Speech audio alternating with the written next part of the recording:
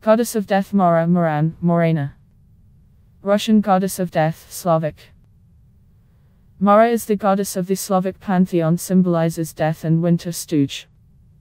The image of Morana is not unambiguous. She stands on guard of the worlds of Java and Navi, meets the souls of the dead on the wine bridge near the currant river. The goddess Mara is strict and principled among the Slavs. She does not forgive treason, turned to her for help and did not keep her word will be punished. The goddesses of death are subject to the movement of time, not only within one individual, but also on a global scale. It is possible to take away life from both mortals and immortal beings, also in its power to grant a new life. Before dying, people often receive a warning about her approach.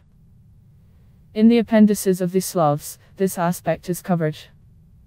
Meeting your double, a woman with long black hair, was considered a sign of the imminent end. By sending such signs, the goddess of death gave time to prepare for the transition.